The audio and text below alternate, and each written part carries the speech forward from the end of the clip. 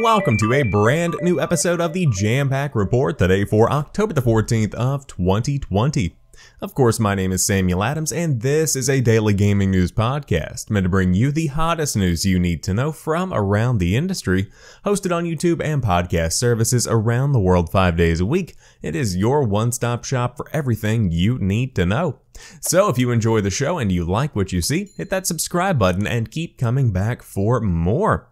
But today we finally got some good news about the next Call of Duty Modern Warfare patch.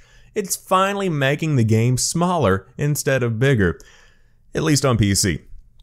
Call of Duty Modern Warfare's file size has become a meme. While the base game itself was already pretty hefty when it launched late last year, it has only continued to grow over time, especially with the advent of Warzone in 2020. As it stands, the game now weighs in around 200 gigabytes in total, which is nuts. Fortunately, it sounds like the powers that be over at Infinity Ward and Activision have finally heard our pleas and are looking to do something about it, at least on one platform. In a new update that will roll out today, Infinity Ward's Paul Hale has confirmed that Call of Duty Modern Warfare players on PC will finally be able to shave down the game's overall file size. This update will allow users to essentially uninstall certain portions of Modern Warfare that they might not utilize. For instance, aspects of the title's campaign should be able to be uninstalled entirely to save some precious space on your hard drive. More details should be provided as the patch starts to roll out today. While it is great to see that Infinity Ward is finally making this possible, it's unfortunate that the benefit won't be rolling out to those on PS4 and Xbox One as well. At this point, it is still pretty jarring that Warzone cannot be separated from the larger Modern Warfare download. If Infinity Ward could make the Battle Royale experience separate from Modern Warfare, I imagine that would please quite a vast number of people.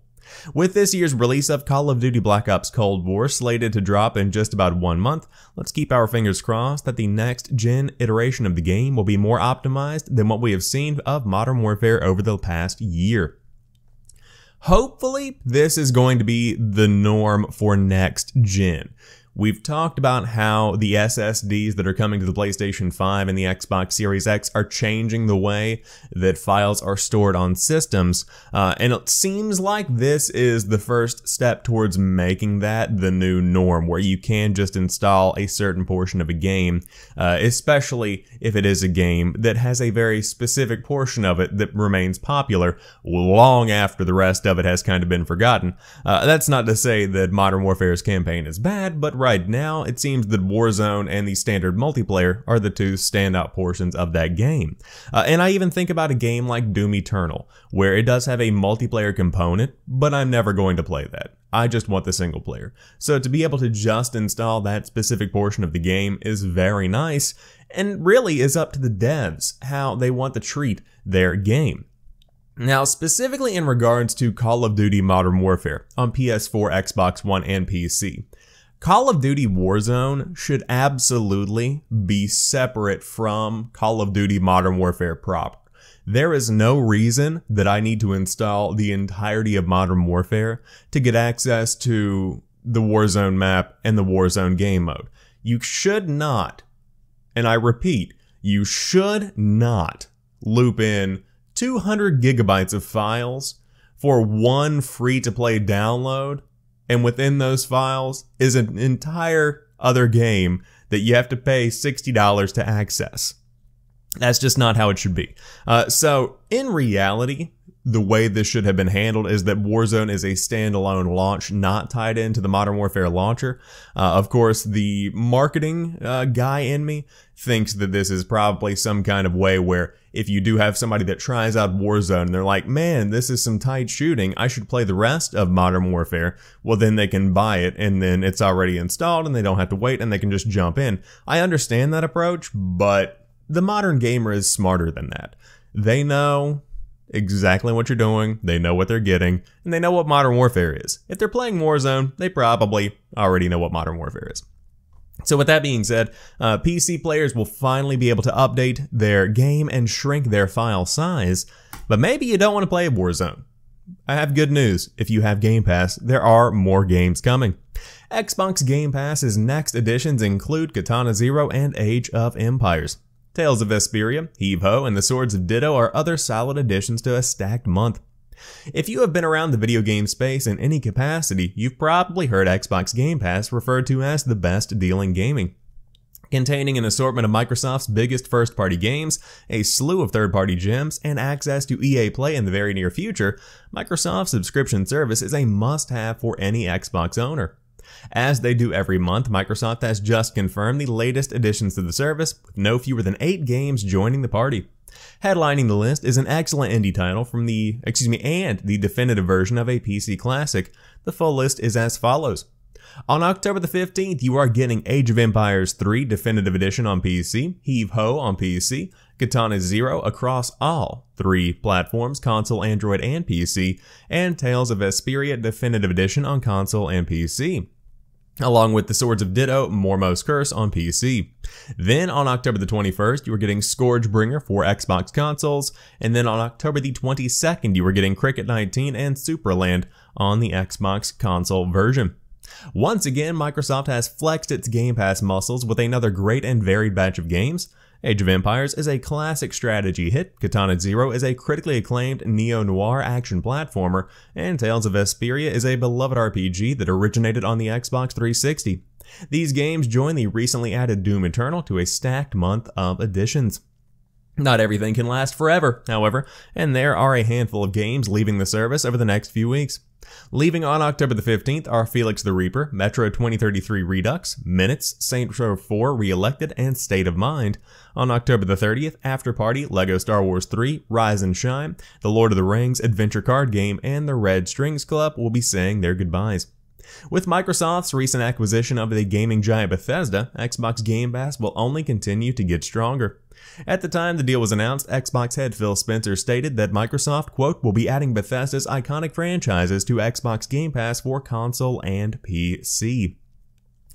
I have a feeling that the Bethesda games will be coming in November or December. That seems to make sense because that's a fantastic way to launch a console that has had a marketing campaign heavily focused on backward compatibility, because that has been a large focus of the Xbox campaign going into the Series X. So if you were wondering where those are, that's probably where you'll find them. Now, in regards to the games that are coming out this month on Game Pass, I think Katana 0 is probably the standout for me. I always have enjoyed that game, and I'm looking forward to diving back into it on PC as well. On top of that, I think that another one that is worth mentioning is Age of Empires 3, very big PC game, and then the Swords of Ditto, I've heard good things about. So if you do want to jump into the rest of the games that are coming out this month, you can check them out if you have a Game Pass subscription, which of course there are a couple of different versions of. There's Xbox Game Pass Ultimate that comes with Xbox Live, it comes with Xbox Game Pass for console, and Xbox Game Pass for PC, along with other perks, and then you have Xbox Game Pass for just PC, or just for console if you just want the games. But another big perk is coming to Xbox owners if you were a legacy player. Xbox 360 owners get free cloud save transfers to the Series X and the S. You better dust off that old 360 ahead of November the 10th. When the Xbox Series X and Series S come out on November the 10th, all Xbox 360 owners will have the option of taking advantage of Xbox Live's cloud save functionality to transfer their save files to Microsoft's next-gen consoles for free. With all of the additional computing power that the Xbox Series X and S feature over the Xbox 360, you will be able to enjoy those older games with enhancements like a more consistent frame rate, faster loading times, and HDR. As Microsoft notes, when you turn on one of the new consoles for the first time, your entire digital library of Xbox 360 games will be ready to download, provided they are backward compatible with the system.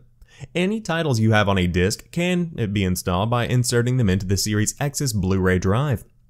Of course, if you have an Xbox Live Gold subscription, you can already upload your 360 file to the cloud. Nonetheless, it is a nice gesture on Microsoft's part towards those who may have skipped the Xbox One in favor of a PlayStation 4 or another system and now plan to return to the Xbox ecosystem. Cool little benefit here, you know, especially again for a console that is really harking on the power of backward compatibility and the benefit that it brings. It is important to be able to fulfill the expectations of players and say, I played Fable 2 on my Xbox 360. Then they boot up their Xbox Series X. Lo and behold, their cloud save is there. They jump in, they play it. I was playing Perfect Dark on my Xbox One. Jump into your Series X, boom, there it is, playing it. It is important to have these experiences ready to go. And I think that having free cloud save transfers to the Series X and S for 360 owners is a portion of the audience that probably is not the majority, but for those that might be jumping on board after having a large hiatus from gaming, or as the article said, jumping over to the PlayStation 4 for a generation, and they want to come back to the Series X and the S, this could be a fantastic way to, go ahead and ease that transition. But if you want a PlayStation 5, a follow-up story from yesterday's show is going to give you the chance to get one. Burger King is going to give you the opportunity to win a PlayStation 5 or some games or PlayStation Now, depending on how many burgers you can shove in your face. If you're having trouble procuring your PlayStation 5, there is another way to get your hands on one of the hottest pieces of tech this holiday season, and it involves buying some Burger King. Sony announced a new promotion in conjunction with Burger King to give gamers a shot at getting their own PlayStation 5. Starting on October the 15th through November the 22nd, purchasing the 2 for $5 meal at any Burger King in the US will have the chance at winning a PlayStation 5. Of course, there is a specific way to enter the PlayStation 5 Burger King promotion. First, hungry gamers will need to register on the BK app or BK.com to participate in the BK PS5 promotion. When the guest purchases a 2 for $5 deal or makes a $5 or more purchase on the BK app, BK.com, or in restaurant, the guest will earn 1 game token. Guests can then use the game token to play the digital scratch-off game in the BK app or BK.com for a chance to win a PlayStation 5 console, PlayStation game codes, or BK coupons. Official rules are posted on the Burger King website, as well as alternative methods of entry, prize details, odds, disclosures, and much more. To celebrate the new promotion, Burger King put out a brand new video that actually informs gamers on how booting up the PS5 will sound, and of course we talked about that on yesterday's episode of the Jampack Report. So if you do still need that PlayStation 5, you can lock one down by eating tons and tons of okay fast food. This is an interesting promotion, of course, notably a little bit more necessary investment than the Taco Bell promotion that's going on for the Xbox Series X. Of course, you can run through Taco Bell, get 3 medium drinks, and you've got 3 entries to get an Xbox Series X. You can go to Burger King, spend $15, and you have this giant pile of food and 3 entries for the PlayStation 5. Either way, cool that they are partnering up, and I did read the details in the official rules. If you do want a PlayStation 5, Burger King is giving away 1,000 of them. That's not a lot, but it is a good many. On top of that, they're giving away 2,000 codes for Sackboy, 2,000 codes for Demon Souls, and then 3,000 codes for 3 months of PlayStation Now, if I remember correctly.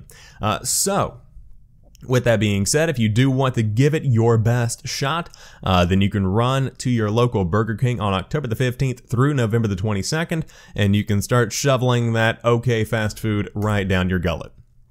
But to round out today's show, Microsoft Flight Simulator players are adding a towering Xbox Series X to Redmond, Washington.